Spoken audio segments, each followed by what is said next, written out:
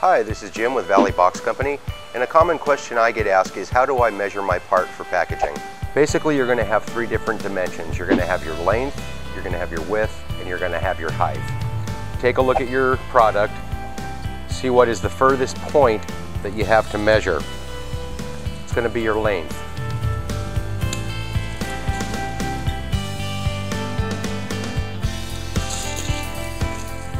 You can take a look at your width. Now on this, you see that there's parts that stick out further on the bottom than they do the top. And you're always going to get your farthest dimension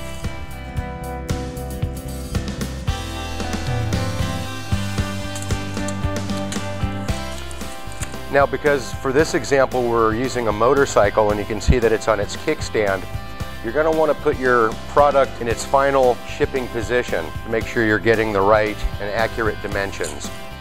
You're going to measure your highest point. Now, if you get to a point that you're at, let's say 40.5 inches, it's not going to hurt if you go with 41. Measuring up is not going to be an issue. It's better to have a little bit larger than too small of a crate.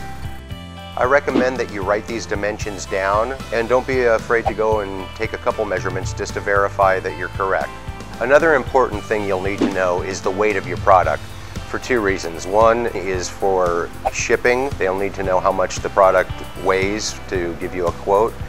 And it'll also help us determine what type of box you'll need. Some of the frequent questions you might get asked are industry terms such as OD and ID, and that stands for outer dimension, and your ID stands for interior dimensions. Now, when you're measuring your product, you're going to give us your interior dimensions so we can build a box correctly around that product.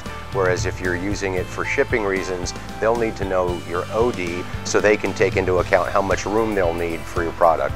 Now, the measurements we took for this bike would be considered your interior dimension or your ID. So just a couple things to recap what we learned. You always want to take your dimensions, your length, your width, and your height.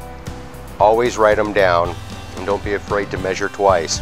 If your measurement comes in between a solid inch, don't be afraid to round up. It's always better to have a little bit more room than not enough. Always know the weight of your product. It'll give us the ability to design your package correctly, and it'll also give the freight company the information they'll need to know to give you a quote.